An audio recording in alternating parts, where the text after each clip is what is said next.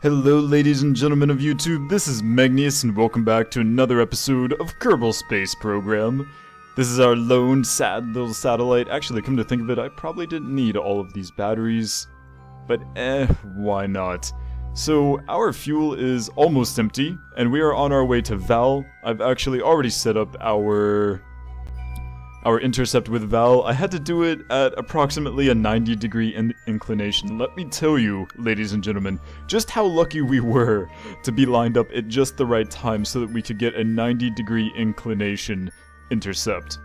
It was amazing, and it's probably the only thing that allowed us to actually get to Vall in the first place, and this is assuming that 726 oxidizer is enough to actually get us into a Vall orbit. I actually have no idea if this is going to work or not, because if you look at our intercept, we have like this little squiggly line.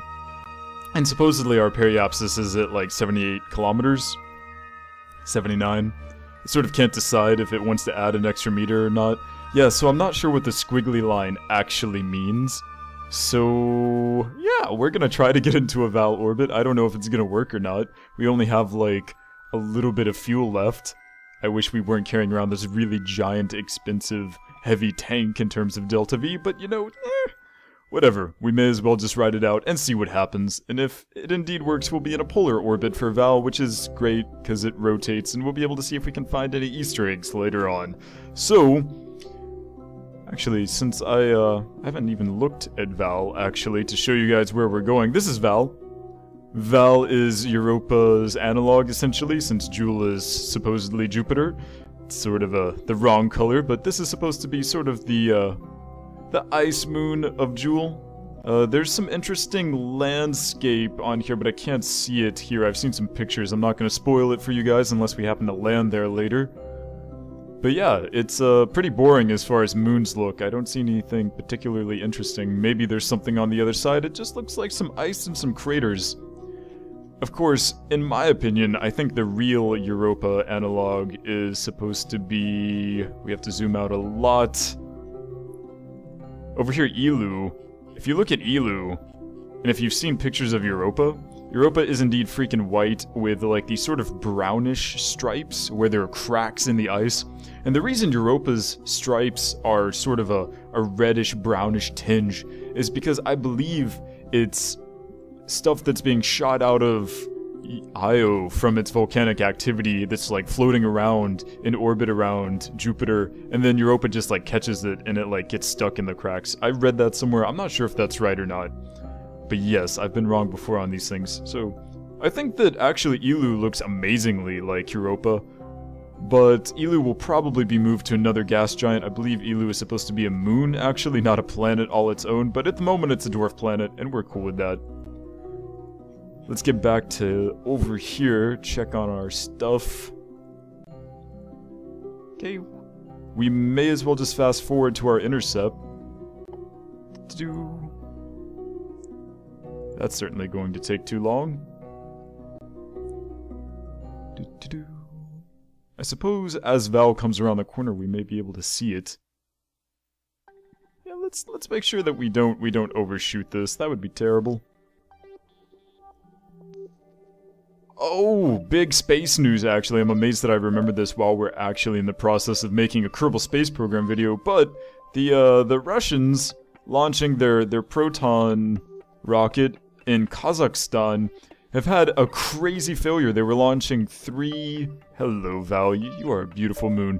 They were launching 3 satellites, actually, 3 satellites to low Earth orbit to basically work as the Russian GPS system. I forgot the name of it, but it's essentially Russian GPS. And that rocket apparently had something terrible happen to it on the inside, because after it lifted off, maybe like 3 or 4 seconds into the launch, you can definitely tell there's something wrong. It starts like swaying back and forth, and then it starts flying, you know, horizontal, and then crashes into the ground and explodes. And there's all sorts of toxic fuel in Proton rockets, so yeah, I'm sorry, Kazakhstan. Hopefully no engineers died on the ground. It was not a manned mission, so we don't really have to worry about anything like that. But still, it's, you know, $200 million US, supposedly, I read. That's That's moderately depressing in terms of losing satellites and a rocket and things not getting into orbit and delays, and of course people who aren't very well versed in space are probably gonna look at that and be like, space is dangerous, let's not go to space. And generally our lives are going to become difficult, I assume. Yeah. 10 minutes. I'm just gonna go ahead and let this tick down. Since we're so close with our periapsis, I want to go ahead and keep this. I don't want it to mess up.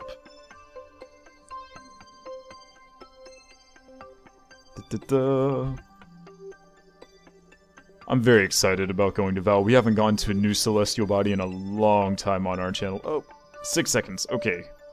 Let's see what sort of strange things this does when we go over... Wow, it's actually not strange at all. It's pretty much flat. Alright, well, that's nice to know. So we have 13 minutes until we reach our periapsis, so... Just gonna... Oh my gosh, this is gonna take a lot more than I thought. Alright, I want...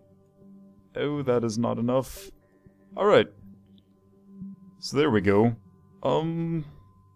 It's gonna take about 2,000 Delta V. I don't know if we have that much, actually. So, let's see, how long is that going to be? Can we... Yeah, we can slowly make our way. I guess we can use the last of our monopropellant in a vain attempt to get that done.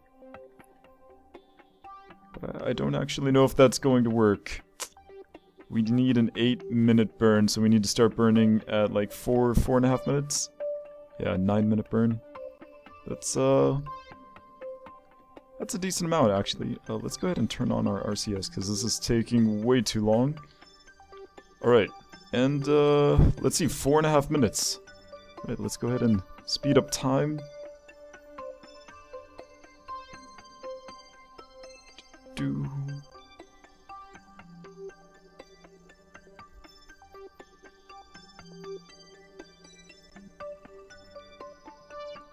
Alright, let's go, go, go! I have no idea if this is going to work, but yeah, why not?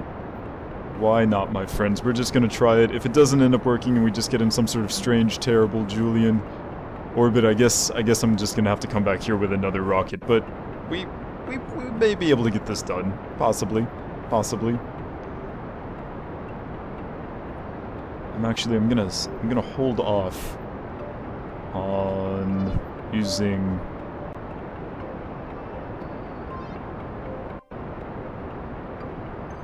Yes, I'm going to hold off on using our monopropellant until I'm a little bit closer to the periapsis. Just because. May as well just put this all the way up to 4A.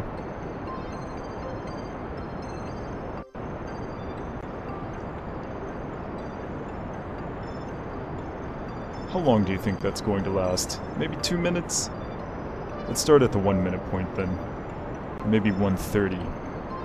Alright. Engaging monopropellant. Here we go. Monopropellant is a go. Goodbye, monopropellant. It's good knowing you. But we need you right now. You're important. I guess I could have tried to get closer than 78 kilometers. That probably would have given us a little bit more gravity. Oh, and there goes our monopropellant. It is gone officially. Yeah, we're gonna make this. It's not gonna be a very good orbit, but we're gonna be in orbit at least, some sort of orbit. Yeah, we have enough fuel, alright, so we can fix this, make it nice and pretty. This is gonna be probably the strangest orbit I've ever had in terms of around a moon. Yeah, it's bending nice. It's sort of sad that we're all out of monopropellant, but I think we used it well. It was very necessary. Oh, not too bad, not too bad.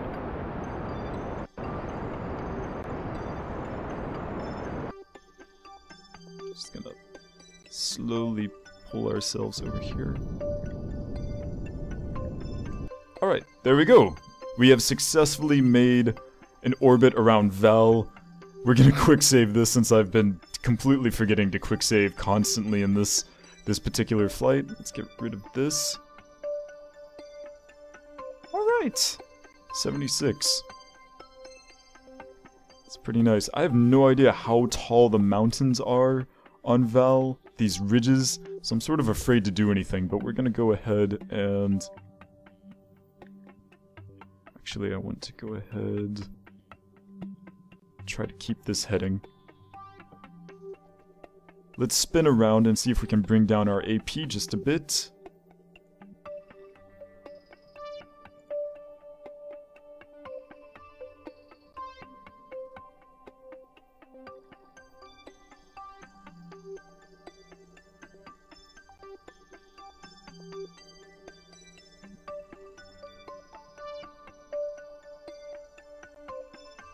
This is probably the most stressful thing in terms of trying to get your rocket where you want it to go. The fact that you can very easily miss your burn point just by playing around with the time warp. The time warp is not your friend.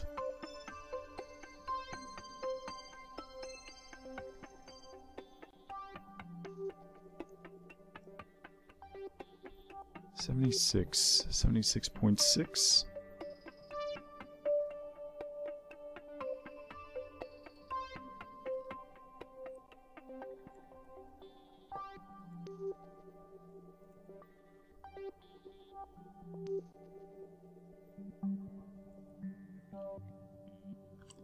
Alright, I think that's close enough for efficiency's sake. Come on, a little bit closer.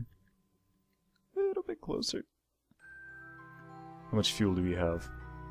No problems. Alright, so let's go ahead and bring down this AP.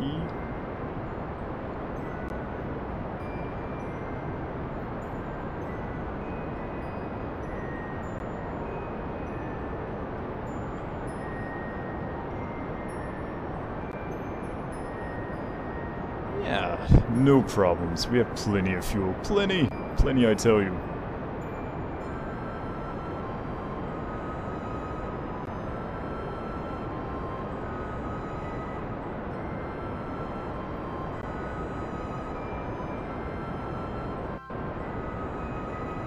I guess we could have added like a little secondary probe, a little lander probe on this. That would have been fun. I'm gonna get a little bit closer, because making circular orbits is annoying.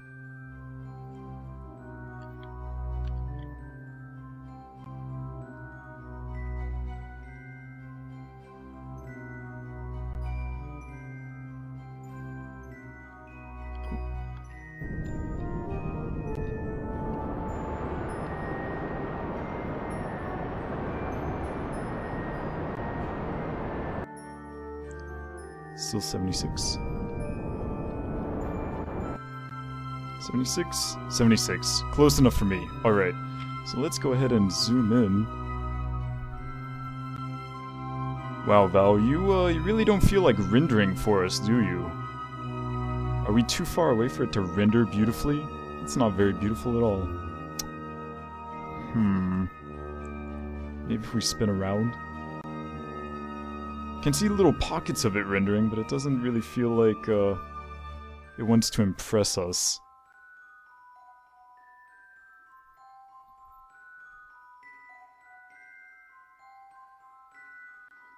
So because of our inclination, actually, we're going to go down and then travel back up into the northern hemisphere of Vall. This is why when you see a map of the Earth and you see orbits plotted on a flat 2D surface, they go like, there's sine waves going up and down. Because most satellites are not on perfectly equilateral? Equatorial, yes, that's the word. Equatorial orbits. Oh, see, now that's not too bad. Could be a little bit better. Oh, sigh. Kerbal Space Program, ladies and gentlemen, still technically in alpha. Doesn't have all the features yet. Let's wait. Maybe I could turn up the settings a bit more. Actually, that may be the problem. Oh, well, anyway, I think we're going to go ahead and let this be for now. I'm gonna see just how close I can get my satellite after I check on the website to see what the highest ridges are. And I'm gonna let the satellite go as freaking low as possible. Yeah, that's precisely what I want to do. So, we're gonna do that probably off camera, and I'm gonna show you in the next episode just where it ends up. And I'll try to figure out somewhere else where we need to go for next episode. So thank you so much for watching this episode of Kerbal Space Program. My name is Megneous, this is Vall, and we will see you next time.